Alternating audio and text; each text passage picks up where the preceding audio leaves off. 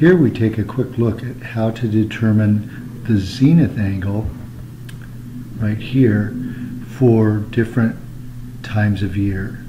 We're going to focus on the winter solstice, December 21st. The summer solstice, June 21st, will be another one we'll look at. And then also the equinoxes, March 20th and September 22nd. But here we've got some person located at one latitude, a particular latitude north of the equator. Right there is where the person's standing, and the straight up direction is here.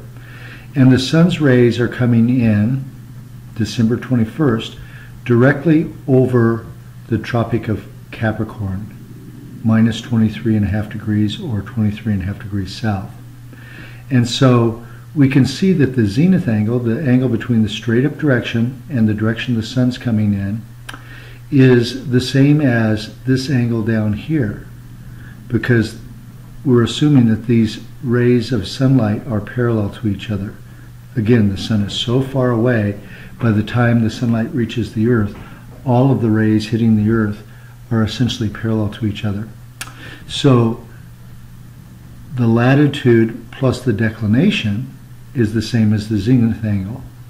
And so we've got here the zenith angle is the latitude plus 23.5 degrees.